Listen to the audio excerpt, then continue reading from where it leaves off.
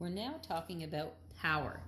Power is the rate at which work is being done or the rate at which energy is being transformed. So we have two formulas for power.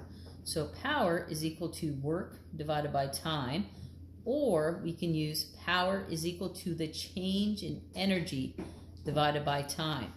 The triangle means change in energy, so just the difference in energy. So let's look at this example here. A cyclist transforms 2.7 times 10 to the 4 joules of energy. So we know what the change in energy is. So delta E is equal to 2.7 times 10 to the 4 joules in 3 minutes. So 3 minutes is our time. So time is 3 minutes. However, we don't want minutes. We always have to change time to seconds. So when you change that to seconds, it equals 180 seconds. You just go 3 times 60, gives you 180. And we're looking for the cyclist's power. So we're looking for power. Power, question mark. All right. So in this case here, we're given energy. So we're going to use the energy formula.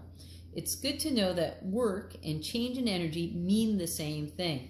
We learned before that work was actually equal to the change in energy. So if you hear work or you hear energy, it means the same thing.